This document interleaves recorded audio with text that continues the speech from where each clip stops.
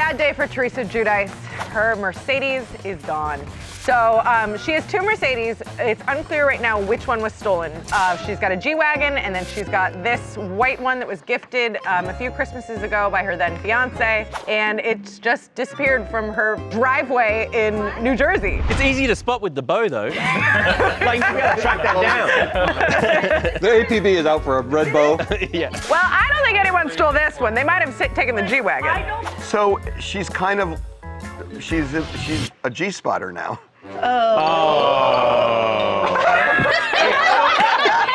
We find it very uncomfortable when you bring up the G-spot. He even said G-spot, not confident.